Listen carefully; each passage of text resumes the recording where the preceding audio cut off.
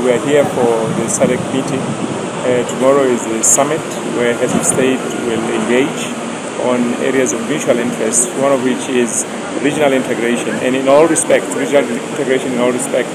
So I'm here visiting the Schweppes company, which is the home of Mazoe, and they have shown great interest in investing in Botswana. Just for your information, we have one of the biggest citrus farms in Botswana with a capacity of producing 70,000 tons in a year. And that production needs processing, and they have the capacity, as we've seen. Almost everything is automated, and they have the capacity to do over 60 million liters a year.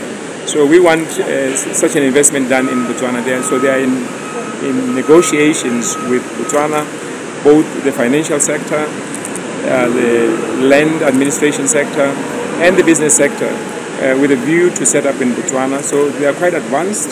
Our hope as government is we have made the environment conducive in Botswana for them to invest. And when they invest, that's jobs for Botswana. That is self-sustenance in terms of food production, which the region is aiming for.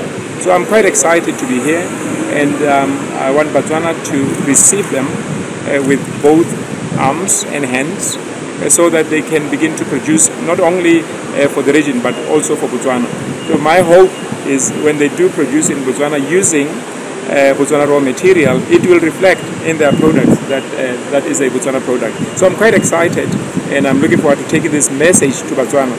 But what I can assure them is that the government of Botswana has invested a lot in making sure that there is constant supply of electricity. We're working very hard to make sure that water is always available. We're building infrastructure on that. This we are doing so that we can attract industry to set up in Botswana. And the other commodity that we sell in Botswana is stability, and we also sell peace.